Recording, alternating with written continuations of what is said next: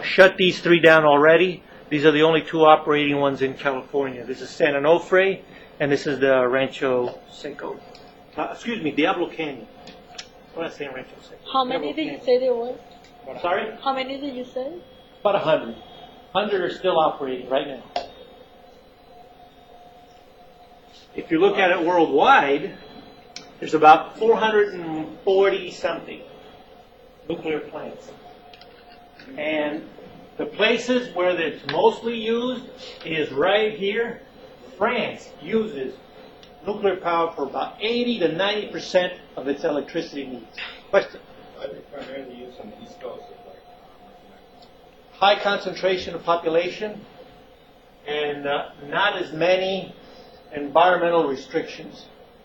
Now, when I say environmental restrictions, I'm not saying whether they're good or bad, but a lot of times, for example, California, they banned nuclear power. You can't even build one right here.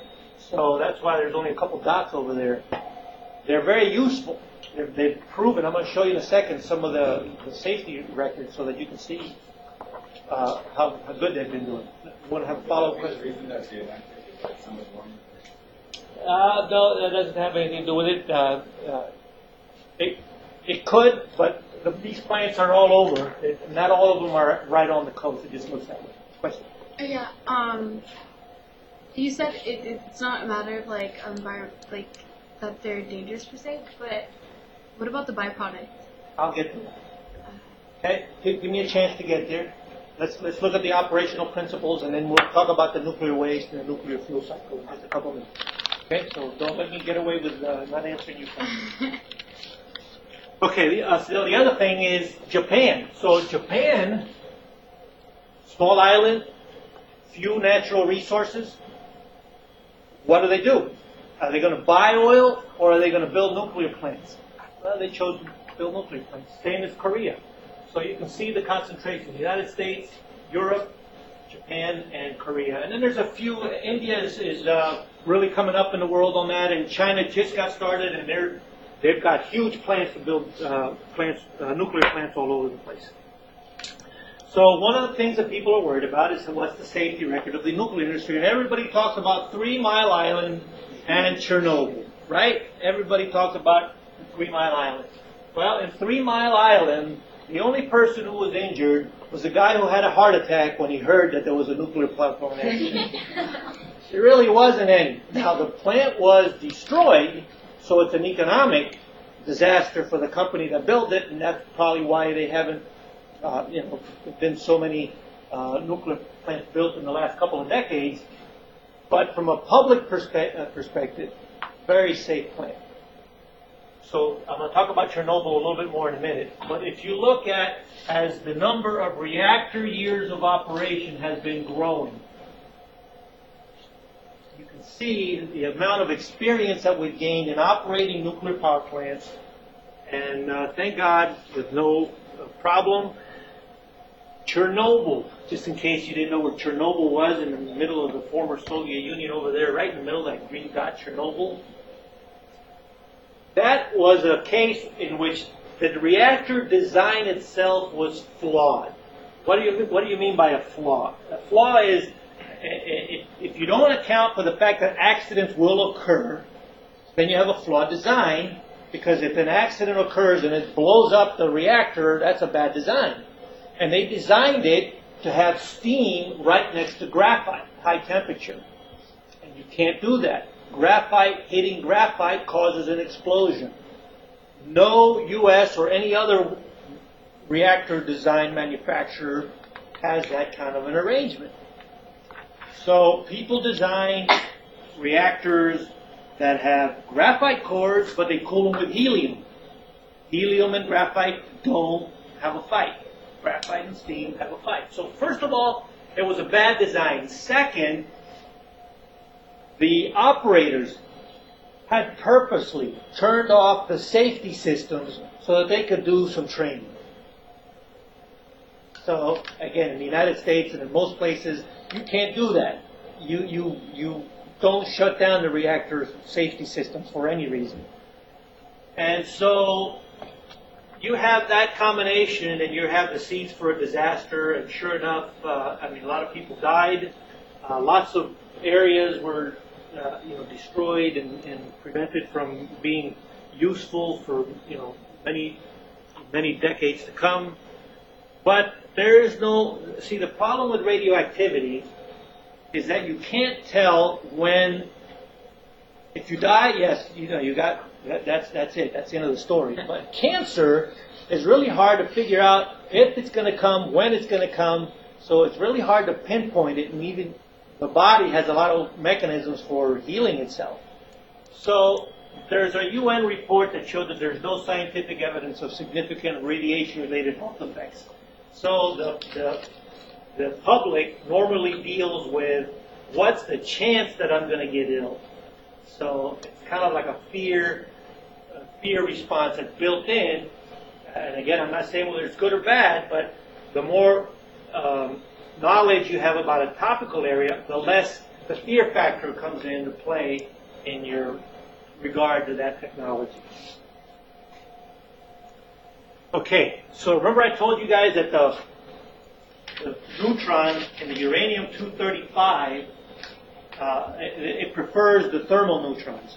Well, there's a cousin of uranium-235 called uranium-238 that prefers fast neutrons.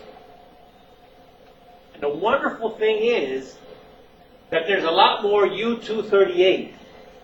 As a matter of fact, to prevent reactors from blowing up, they make their neutrons thermal, and then they make the concentration of the uranium-235 only about 3 to 5% of the overall uranium. So most of it is uranium-238, but the neutrons are thermal, so it's a controlled fission reactor.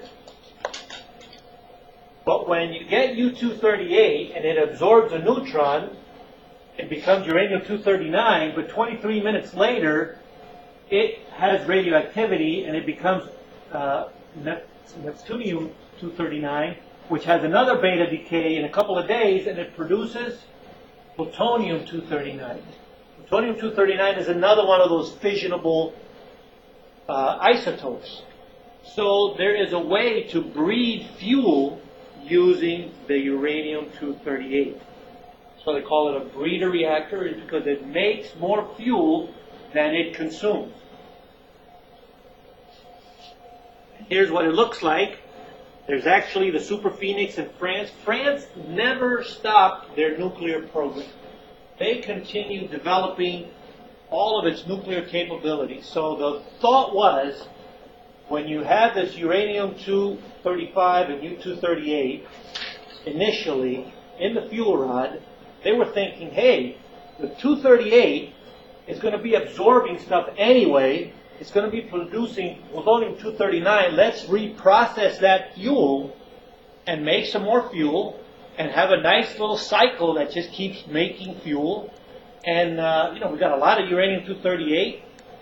Let's just use it to keep the lifetime of the fuel going. There were proliferation concerns. Proliferation is the code word that people use for fear of nuclear weapons falling into bad people's hands. And so, before I get there, I don't want to get there yet. I'm not going to give you the secrets yet. All right, so that was the breeder. So we talked about fission. Fission breeder uses the same principles, and it uses the same neutrons, just a different energy, to create more fuel. That's fission. You're breaking things apart. Fusion, on the other hand, is when you take stuff together and you mesh it hard enough so that it creates these two guys. And it's funny because when you had fission and you added up the weight of the fission products and the neutrons, it was less than the nucleus, than the uranium-235 plus the neutron, which meant that energy had been lost. And mass had been lost, that's what created the energy. The same thing happens with fusion. So if you take the mass of the deuterium, that's a heavy hydrogen, and the tritium, really heavy hydrogen, and you fuse them together, and you add the mass of that, and you compare it to the mass of the helium and the neutron that's formed, again, it's less. So again, energy is released through the fusioning processes. Just so happens that the law of nature is that both the little guys, when they fuse together, and the big guys, when they fission, wind up releasing energy. Most of the stuff in the middle, like iron, won't fission because it won't create anything that loses mass. So fusion is the release of energy by combining two light nuclei. And look at this guy. You also made a neutron again. So be thinking about that, right? There might be a way to use that neutron at some point. Let's think about that. It's a very high energy neutron, by the way. MeV means million electron volts. It's almost equivalent to 10 million degrees. So how are you going to fuse these guys together? Well, you know, these are charged particles. So when you take a solid and you add energy, it becomes a liquid.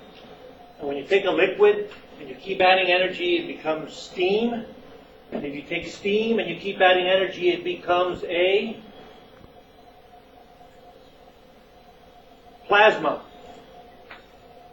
A plasma is nuclei that have been stripped of their electrons. So they're just pure, plain old nuclei, highly charged. So nuclei are all positive, right? They only have protons and neutrons. So what are they trying to do? Repel each other. So they're trying to push each other apart. So how are you going to hold these things together to get them to fuse? You got to do two things. You got to get their temperature up so you can just keep them together. And so this is million degrees. You guys know the Kelvin scale? Yes. Kelvin scale. Centigrade, 273. When you're talking a million, 273 doesn't mean much. So this is a million degrees, 10 million degrees, 100 million degrees, and so on. So you got to get the ions to get really hot, and you have to hold them together at a high concentration for a long enough time. And so here's what's been achieved in the early 70s. I got my PhD like right around here somewhere. You know, things were looking really bright. And I actually went into fusion research. That was where I started at General Atomic right down the street in San Diego here. So I actually built fusion experimental reactors and turned bolts and did calculations and all that. Right around here, I did a seminar that said that we will have scientific demonstration of fusion in 1980. Here we are, 20 plus years later, and the scientific demonstration of fusion is still another 20 years away. So we haven't made any progress towards that goal. We've learned quite a bit about how difficult it is, but we're still nowhere near being able to build a fusion reactor. Okay, so we're still pretty far. So there's two approaches to achieving it. One is by magnetic confinement. That donut-shaped thing is called a tokamak. T-O-K-A-M-A-K. Tokamak design. It consists of superconducting coils. Because if they're not superconducting, they're going to use up all of your power just generating the magnetic field to contain them. So they're superconducting coils. So superconducting means that they're at what temperature? Close to zero, right? Close to zero. And what kind of temperatures do you have in the middle of that reactor? Million degrees. And we were just talking about 10 million degrees. So can you imagine the gradient of temperature between the center of the reactor and the superconducting coils on the outside? That's a tough row to hoe. So that's why it's so hard to do that. So there's this thing called the thermonuclear experimental reactor, ITER, that's being built right now. It's going to be built in France. So they got the site. But all the countries of the world that have major research programs are contributing resources, personnel, ideas.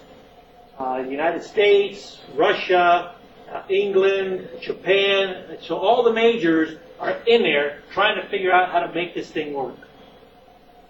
One of the problems of this design that little neutron.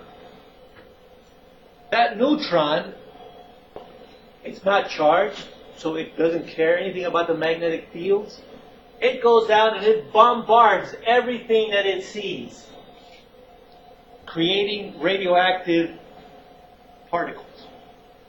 Because many elements, when they absorb a neutron, if it was stable before it absorbed the neutron, it becomes unstable after it absorbs the neutron.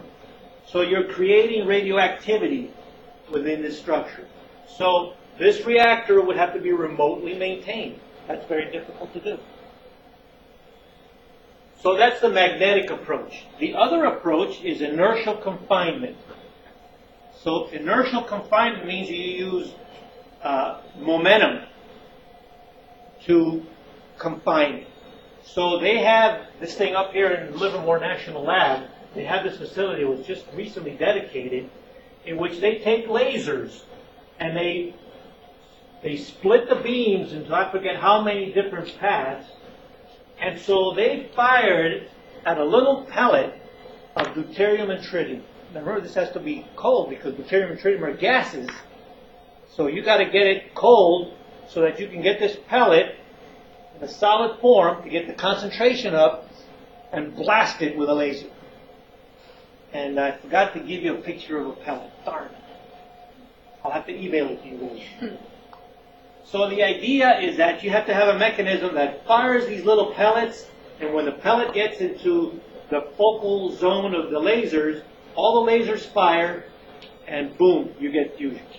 So then you do that really fast, fire the laser really fast, and you do the same thing. You take the neutrons, turn them into heat, and convert it to electricity. So the reason I waited, okay, let me talk about the nuclear fuel cycle next. Okay, so here's where we're going to talk about your question about the nuclear fuel cycle, radioactivity.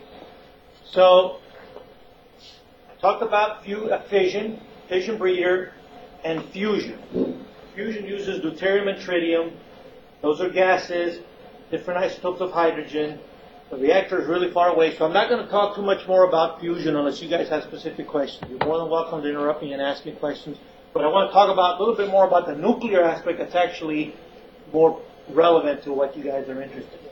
So you take the uranium and you mine it, and it's converted to this gas, uranium hexafluoride, because it's easier to do the enrichment. So remember I was telling you that you have a certain percentage of uranium-235 in the mixture. Well, it turns out that nature only gives us 0.7% of uranium-235. So I'm sure you've all heard about Iran using centrifuges to increase the percentage of uranium that they have of the fissionable 235. So what they're trying to do is to increase this enrichment from 0.7 all the way, and I told you 3 to 5% is what they use as fuel. They want to get to 80, 90, 100%, much as pure as they can get, so they can make a bomb. But for a reactor, you just enrich it to this amount, you make the fuel rods, you run them in the reactor, and then here's where the radioactivity is made. At the end of a nuclear fuel cycle, you have these fuel rods that are very radioactive. They have all these fission products. Those fission products are very unstable. They produce all kinds of radioactivity. I'm going to talk about radioactivity in just a minute, so I'll catch you up on all that. But you've all heard the concept of radioactivity. So it's highly radioactive. What are you going to do with it? Well, we already said a little earlier that you've got valuable fuel that's in there. So really it would be cool if you could come to a reprocessing step, take the plutonium, mix it with some of this, and make some more fuel rods. So not too many people are doing this now because of the fear of proliferation. So what they're doing right now is really just storing it. They're coming this way. They're calling it all waste and disposal.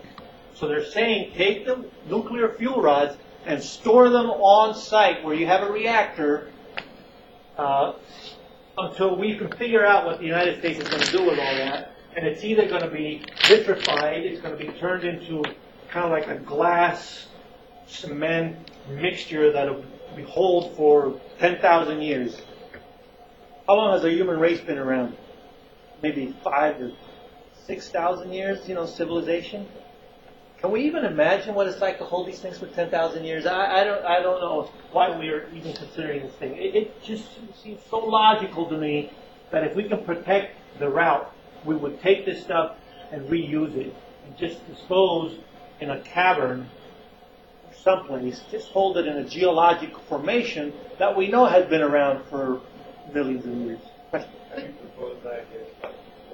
I'm sorry, say again? Have you proposed that idea that you have to board what Yeah, they're already considering them. But the problem is that during the 70s, when all the problems with nuclear were coming out, they were mostly fear. They were driven by fear, emotion about radioactivity. And engineers and scientists are very logical people. And so we would argue on a logical basis with emotional people. Have you ever argued with an emotional person? Do any logic make sense? No. So we lost that battle. But all the ideas these are not new ideas. They've been around for 15, 20 years. The technology has continued to improve. If the idea was good back 20 years ago, it's even better now. So there are a lot of technological solutions, but the politics of this thing are horrendous. As a matter of fact, they just closed down the idea of storing this at Yucca Mountain. Yucca Mountain is a very solid, stable, geologic formation out here in Las Vegas. They did away with that. The whole thing, the whole controversy with Yucca Mountain, wasn't it because the barrels, they thought if there was a leakage, it could leak into supposedly some water system that they found there? And that's what they were afraid of? It's a bunch of things in a row. Okay, so first of all, you've got this stuff immobilized in a tank. Yeah. So you got to have the tank. Then you have to have an earthquake occur that ruptures the tank. Then you have to have a leakage path all the way to the water. When you put all these probabilities together, it comes out to be infinitesimal. And engineers have a tough time saying zero. The chances of something like this happening are zero. And as soon as you don't say zero, then there's some chance I don't want it. I'm not doing it. And so we have to learn how to differentiate between practical zero and real zero. So it's just a long way. But here's what these fuel rods look like. So schematically, you've got those little pellets that I was telling you about. They go in here, and they're contained inside of they call it a cladding, zircaloy. It's made out of zircaloy, which is a metal. It's got zirconium and a couple of other things that contains it in there. It's cooled by the water, so that as the fission reactors are occurring, the water is rushing through and carrying away the energy. Let's see, water, the pellet, a couple of other engineering features that you need to kind of keep the whole thing together. Then you take these individual rods and you put them in a fuel assembly. So you can see all these fuel rods are held together by these grids that maintain them in place. And in the middle, you put the control rod assembly. So you kind of get the idea that you have a way of moderating the number of neutrons that are going in and out of this various uranium-235, because the control rod has a very powerful neutron-absorbing material. And as I told you before, very few materials fission. Mostly they just absorb the neutron and the neutron is gone. So it gives you a very easy way to control the reaction that's going on in that fuel rod. And then here's a real picture of a reactor a fuel rod in Ukraine. And then when you take all of these, you store them. Here's a storage pond. They just take them out and they put them in a storage pond. So right now, all reactors in the United States and many around the world are taking their fuel rods out and putting them in storage. Why do they put them in water? Sorry? Why do they put them in water? Easiest way to keep them cool. They're still radioactive, so they're generating heat, even though it's not at the same rate that they're generating it in the reactor. They're still hot, and so you got to remove that heat and keep it cool. The other thing to note is that in comparison to like a coal plant that has tons and tons of waste products, you know, the exhaust and the carbon and all that builds up. The entire fuel of a reactor for a year fits inside this room.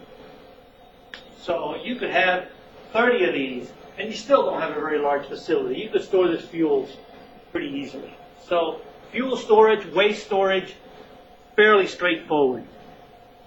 Okay, so why don't these reactors explode? All right? Does a bread loaf explode? No, right? Bread doesn't really explode, but yet there are grain elevator accidents. Because depending on how you treat powder, you could create the conditions where you could have an explosion inside of a grain elevator. So the form of the explosive is very important. So the same thing in a nuclear reactor. The nuclear reactor has, first of all, very low enriched uranium. It's got all kinds of other materials that absorb neutrons. It's got the control rod. It's got the water all around it.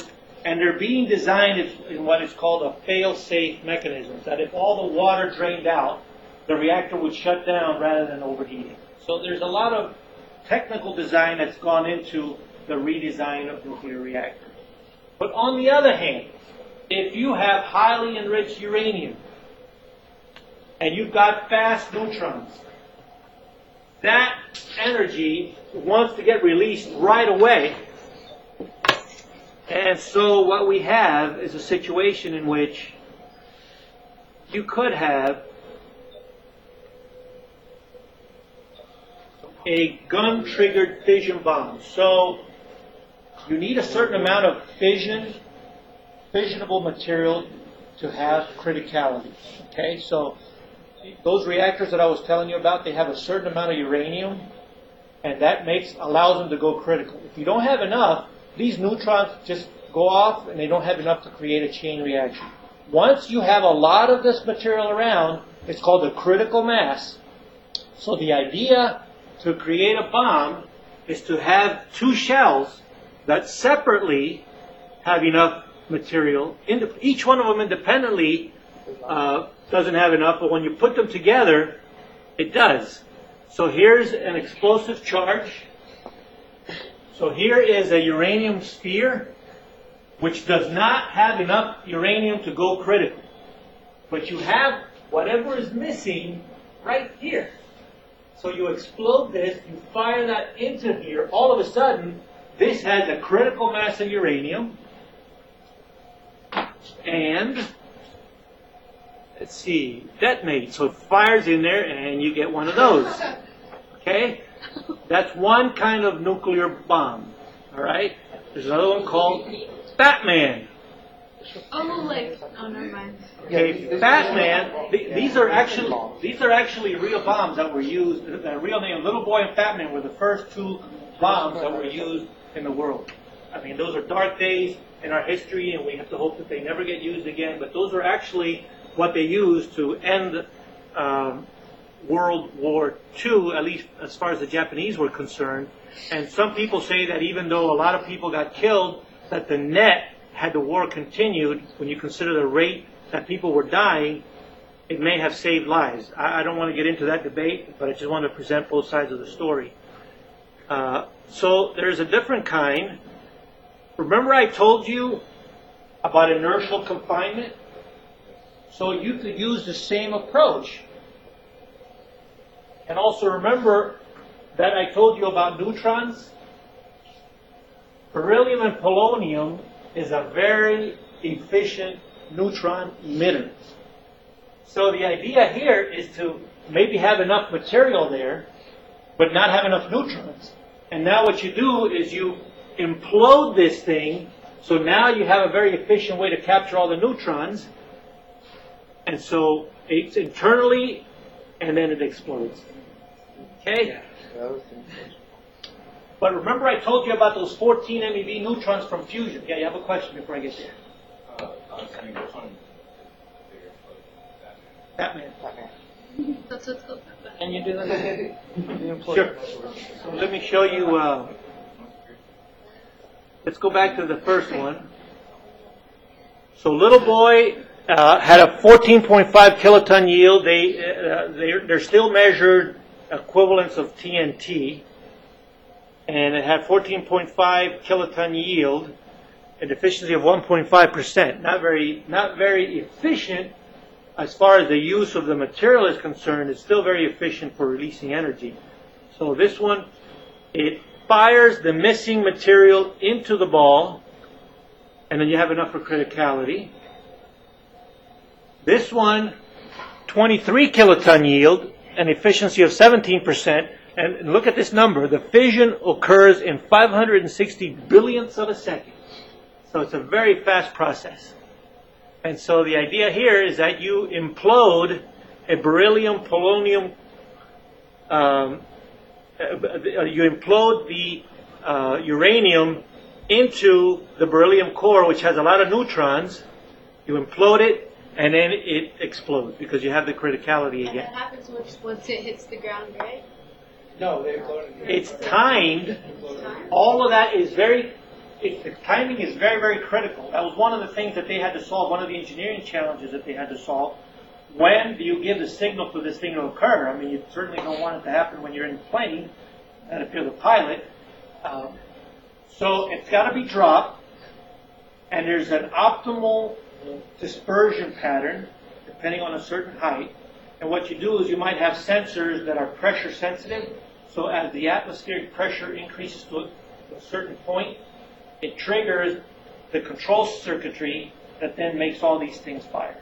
So that's actually one of the key technological features that enables somebody to build these bombs. Without those sensors, you can't do this without killing yourself.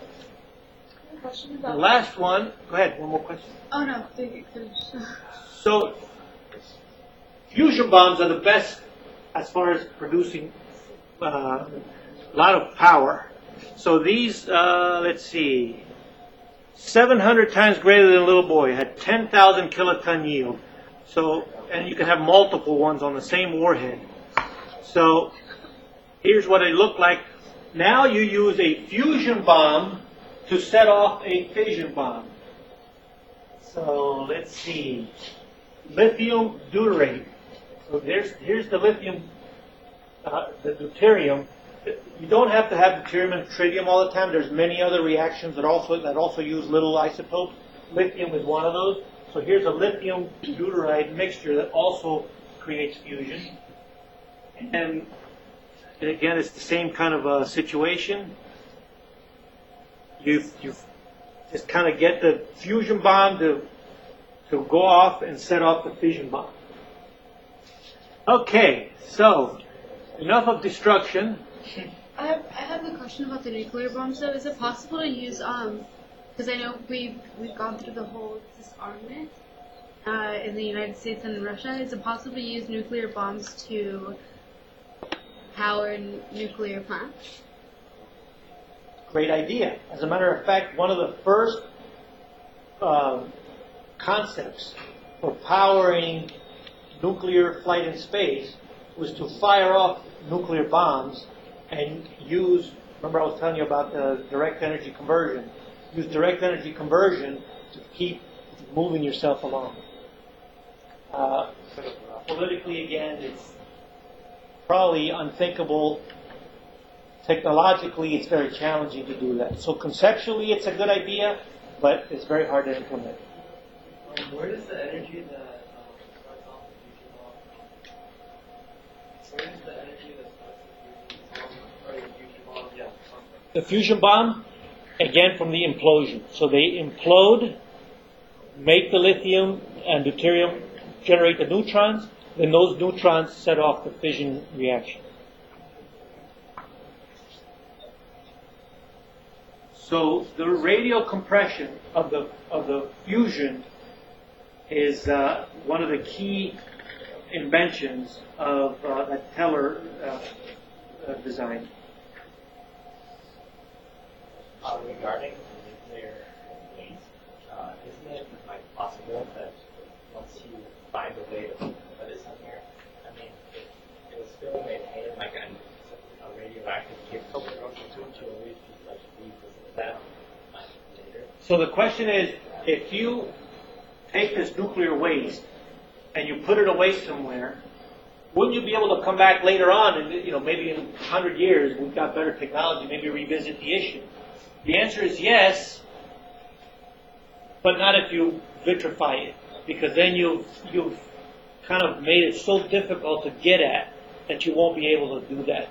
By maintaining it in the storage bins that they're doing now, they're actually trying to do a little bit of that to try to figure out, well, maybe we can get to the point where we can do some of that work. So yes, those reactors, those fuel rods still have energy, still have radioactivity, still have all that uranium that I was telling you about and the plutonium. So just to tell you a little bit about radioactivity, I think we've got just a couple minutes left. Okay. So you guys have all heard of alpha, beta, and gamma? Yeah. Right. So alpha, turns out, is really just the helium. That's just a word that they use called a helium atom. The beta is really just an electron. And the gamma is just a photon. Gamma ray, very high energy. So these happen naturally from unstable nuclei. So when you have a nucleus that doesn't have the right ratio of protons to neutrons, it does stuff. It could decay and eject a piece of helium. It makes it more stable. And again, if you looked at the physics of this, it would show you that these two, helium and I forgot what RF is, but that is a more stable configuration than one big SG. And that's exactly what's going on in these things. So radioactivity is simply isotopes that are not stable with certain lifetimes, and they're emitting these three particles. Now it's very easy to stop an alpha particle. Why? Because it's big and heavy and it's very charged, so it gets absorbed real easily. I don't know that I would have showed a hand there, because that means that this guy just took an alpha to the finger. A beta, a small piece of aluminum will stop it. Gamma rays will go right through that, but they can get stopped by lead. And neutrons, which are uncharged and can penetrate more, it takes a lot of concrete to absorb. So what I've done here is I've given you guys a way to estimate your own personal annual radiation dose. And we live in a radioactive world, blah, blah, blah. But the point is that you can go through for your own lifestyle. If you fly, higher you are, the less atmosphere you have between you and the cosmic rays. So you get exposed to more cosmic rays. There's higher. Depends on where you live, what kind of house construction materials are used. Some places have higher radon concentration than others. If you wear luminous wristwatches, there's a lot of radioactive things that are on Coleman lanterns.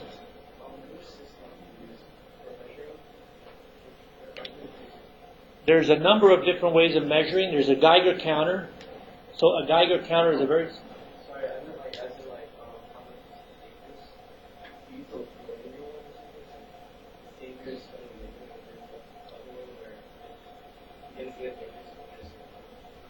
Right. So what he's asking about is that what amount of radioactivity is bad for you. So we know that a lot of radioactivity is bad, and the more you decrease it, the less bad it is. And what he's asking about is that a linear function, so that no matter what amount of radioactivity you receive, there is always some badness to it? Or is there a threshold below which there is no badness? So maybe if the radioactivity is below a certain level, who cares? Your body can deal with it. You can just go on your life, and it's no worse than, eating too much pizza. I don't know. But nobody knows whether it's a linear or there's a threshold to that. Those are just used to do those calculations, which again are all relative, because everybody wants to know if I'm exposed to if a population is exposed to radioactivity, how many of those people are going to get sick and die? And so depending on which model you use, it gives you a different answer. But it's like 100 versus 105. It's very hard to figure out what the real difference is. Which form of radiation is the one that causes poison? Is it all three? Yes, any of them. Right. Now, what happens is that you get them different ways because certain isotopes will have alpha, beta, or gamma emissions when they decay. So, for example, iodine is one of those that goes to your liver. So that's what they issue iodine pills. Back in the days when there was a lot of scare going on. If there was an event, they want everybody to take iodine pills because then your liver would be saturated with regular iodine instead of absorbing the radioactive iodine, which would collect in your liver. So you're kind of telling your body, hey, fill up on iodine now before the bad stuff comes around. So there's a lot of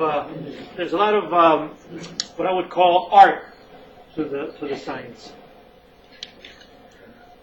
I give you a whole chart on waste. I'm running out of time, so we can look at it at some point, but it's basically some of the things that we talked about. I did want to get to nuclear power applications in space, because if we ever want to go to Mars, we need to go nuclear. Why? Because if you use chemical, it'll take 2 years to get there, spend 30 days, and come back. Total round trip, 2 years. How would you like to be inside this room for 2 years? Not really, right? It'd be tough, right? There better be a lot of Scrabble games on board, or else you're going to be going crazy. So nuclear can do that round trip in 90 days. So when the astronauts found out about all these things, they asked that this option be explored. And so Orion, I just remembered the name, it was Orion, was that concept that wanted to explode nuclear bombs to propel the spacecraft. So that was a concept that people were looking at. But they've come up with better ones since. So, a billion times more energy than chemical fuels, I told you that earlier. A lot of thrust, they provide heat, and when you move away from the sun and solar power is no longer an option, you really have to have the radioactive sources. Medicine, industry, consumer products, scientific research, agriculture, law enforcement, etc., etc. We all know that nuclear energy is used now to treat patients. On the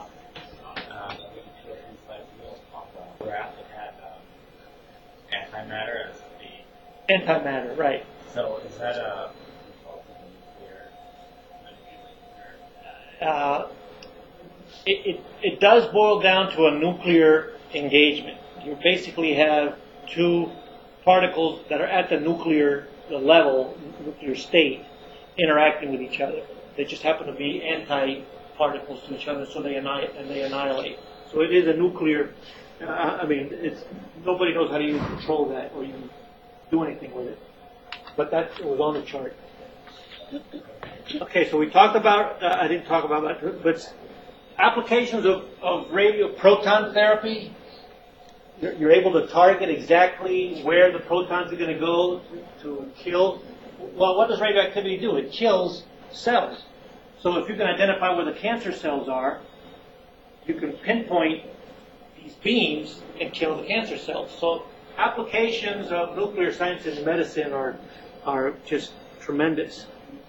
Food irradiation. The same way that it kills people, it kills bugs. So if you take food, it's already dead, whether it's plant or animal, you're about to eat it, so it's dead. But there might be bacteria or other things in there, irradiated. So as long as you do it safely for the people who are doing the operation, the radioactive process of irradiating with gamma rays does not alter the nature of the food. So from a technical point of view, being a technical person, I would prefer irradiated food. Why? Because I know there ain't nothing in there.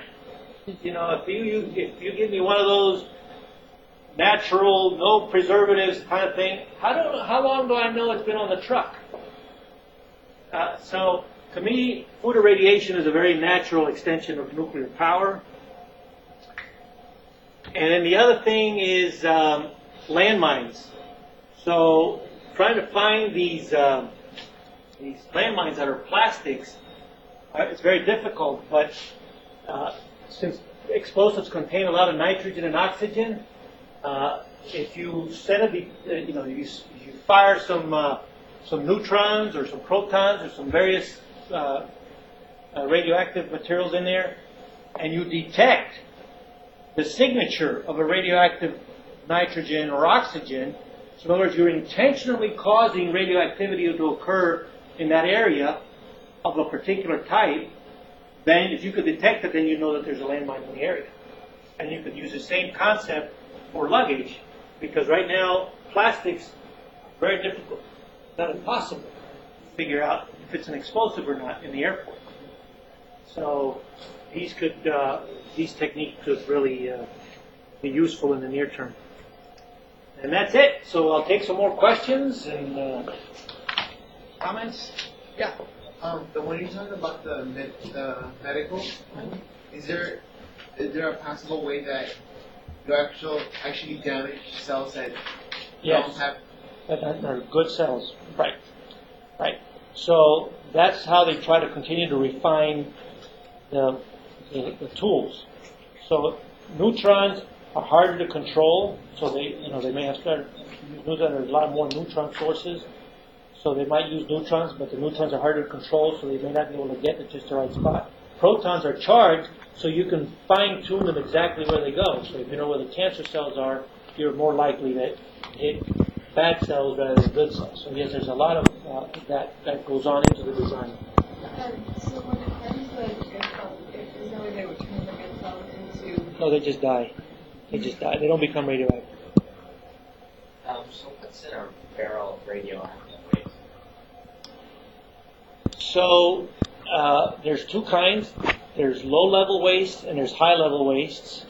And low-level wastes are stray neutrons that activate things to a certain degree. They're not that bad, but they're still radioactive.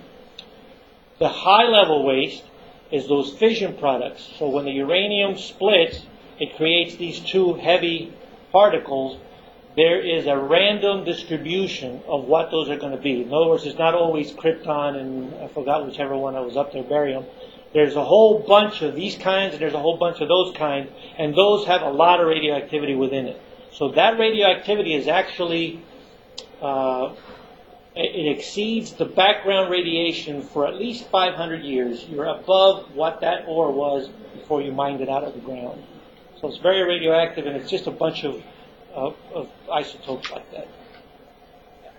Antimatter. Antimatter? I don't know. I don't have a clue as to how to do that. I was going to say I'd like to have a patent on that. Sure. Yeah. You said the reaction holons contain neutrons. They absorb neutrons. So materials like boron and cadmium, rather than just ignoring neutrons or becoming radioactive, they just absorb it. And they become a different isotope, but the neutron is gone. It's just a very good absorbent. They call it the cross-section. The cross-section for neutron absorption of these materials is very high. And then are these control just pieces after that? No, because it turns out that the number of neutrons is small compared to the density of the material. So you could use those. Actually, what limits them is the damage that they get. So from an absorbing point of view, they're still good, but eventually they become brittle from so much radioactivity. Yeah, why can't we harness that radioactivity into another source of power? Actually, it is used. So radioisotope generators are generators that have a particular radioisotope that has a particular decay pattern. For example, it might have a beta of a 30-day lifetime, which is just right. As a matter of fact, that's what they use for some of the tests that you use. It has to have just the right window so that you're radioactive long enough for the diagnosis to be made, and then you're not radioactive after that. So there's very, very careful use of those radioisotopes for both medical and for electrical production. And so how would you say that nuclear energy is contributing with reducing energy demand? Nuclear energy, in my opinion, is the best way to satisfy the baseline energy requirements of the world. There is no comparison when you look at it objectively from a technical point of view. Come on, argue with me. I know you don't agree with me. Okay. What is it? Come on, this is your chance. Okay. Sorry. Okay, all right. See I'll ask you later. So you agree with me or no? In a way. Okay. Also, is it true that after like several years, I agree with you. the nuclear power plant has to be closed down and like shut down and guarded because after several years, the building gets like. So the question is, after a certain number of years of operation, do you have to shut down the nuclear plant? And the answer is yes and no. Right? So the nuclear plants initially designed were designed for 30 years. It turns out that engineers can figure out what's going wrong and correct it, and now those 30 years are being extended to 60 years. Right? So in the end of 60 years, you're going to have to decommission the plant, right? Because at that point, it's going to cost you much more to try to fix the reactor vessel or the pumps or whatever is going wrong than it costs to just build a new plant. So you kind of decommission. So After it's closed, I heard that I learned in school that they have to like guard the area, to cover it up with like lead so the radioactive won't go out, and the people have to make the government has to make sure that people wouldn't go near the closed plant. well, again, it's probably there's a truth to what you're saying, but it's probably been exaggerated. There's radioactivity there, so you need to protect it because we're all curious humans, and we are going to go in wherever it is we're told not to go. But from it's just like any other protection. You're protecting people against unintentional or malicious access to the site. So, yeah, you just have to protect it. Well, since there's antimatter and we're matter, right? Is there an anti-us?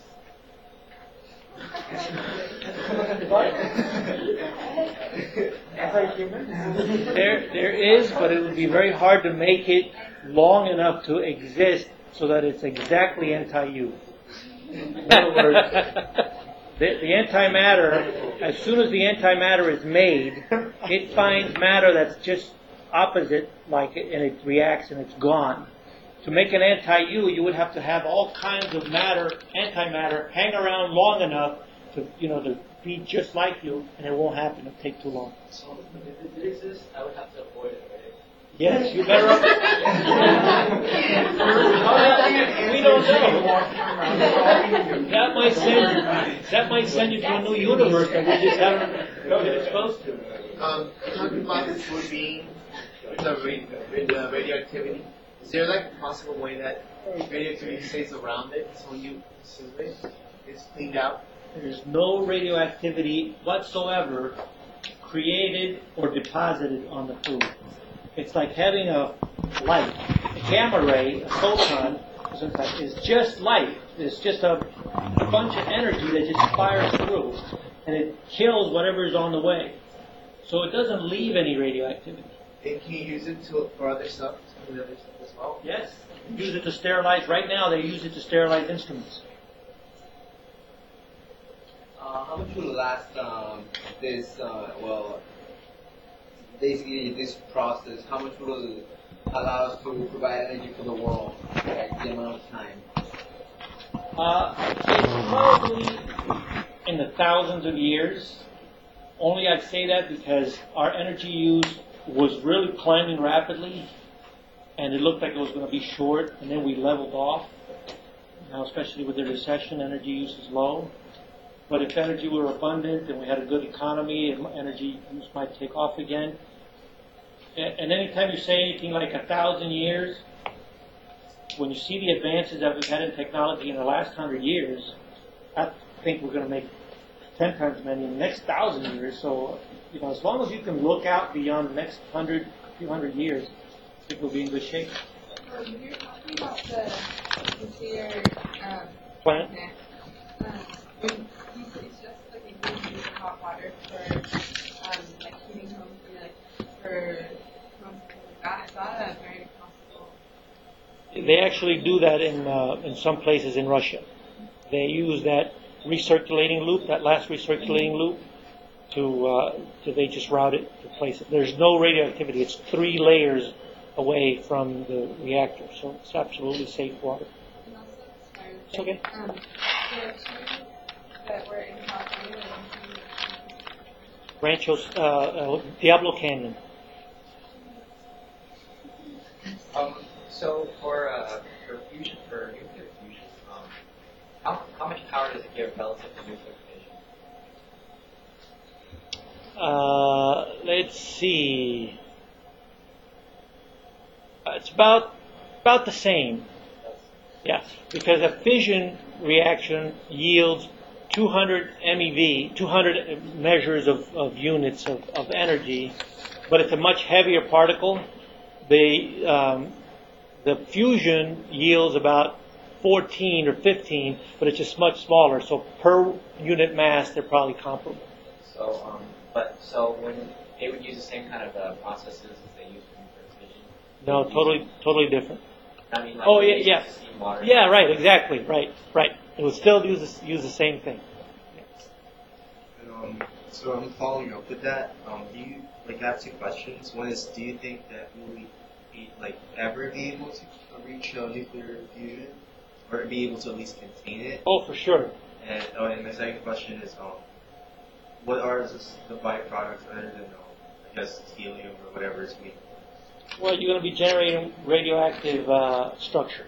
So there will still be radioactive waste? Yeah, but again, it's going to be much smaller because when you consider the size of the device, that's all the radioactivity that you're going to generate. So from the management point of view, it's going to be very large. Last question. 2 questions. Why do they call it waste if it's still radioactive?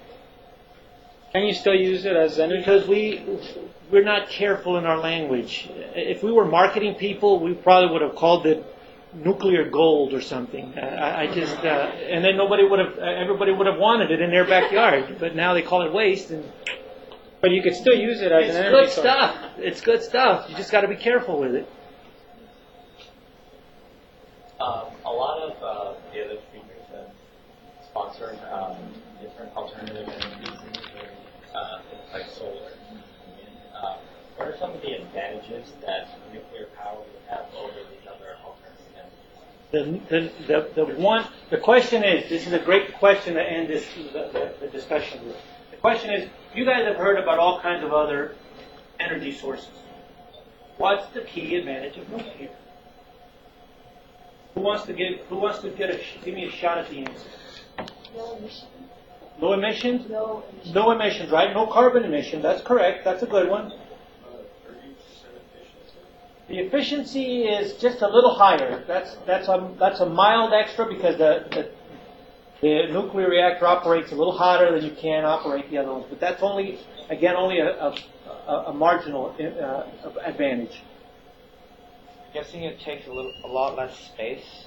Less space. Less material. Less material. All those are good ones. That was one of the first things I said. 10 million times the power density. So if you're trying to provide a lot of power to a lot of people, one nuclear power plant can replace fields and acres of all these alternatives. So is there room for everybody? Yes, because there's this thing called baseline electrical generation. You want to have a minimum amount of electricity generated all the time. And a nuclear power plant provides that like no other can. And then you can have all these others when the sun is up and when the wind is blowing and when the hydrogen is all collected. All those are good ideas. But for right now, for baseline loading, my vote's on nuclear. Madame Julie, thank you. Thank you. All right, guys.